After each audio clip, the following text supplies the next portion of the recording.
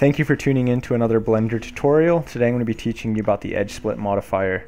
Today's model that I'm using comes from this gentleman right here. Pause the screen if you want his information.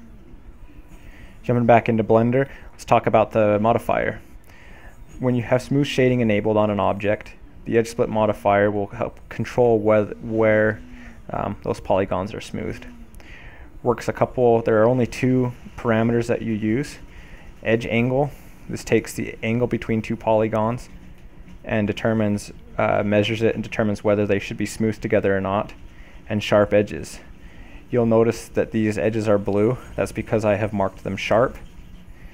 You can do so quite easily by selecting the edges you want and then going into shading and UVs and marking whatever you want, whether it's the edges or the vertices or the faces as smooth or flat, and marking them as sharp.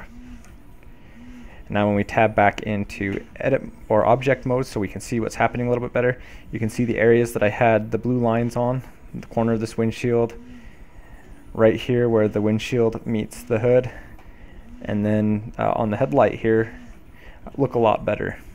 And we can toggle to show you just how much it changes. So when you want a model to look really good, usually what you'll do is you'll model it out, you'll apply a smooth shading to it and an edge split modifier, go through and mark your edges sharp, and then apply it there. The only other thing to know about this modifier is that it's very, very useful when you're exporting assets to games. Blender, when you export as an FBX, does not normally contain the smoothing or the smooth vertex information unless you have an edge split modifier applied to it. So before you export your models, you want to have an edge split modifier here in your list of modifiers, so that you can control the way it looks once it hits your game engine. Otherwise, when you import it, it'll complain and say no smoothing information was found for this object, and then it'll just look like this when you import it in. Which can be what you want if it's a mechanical object, but for organic things, you're without exception going to want to have some smoothing in there.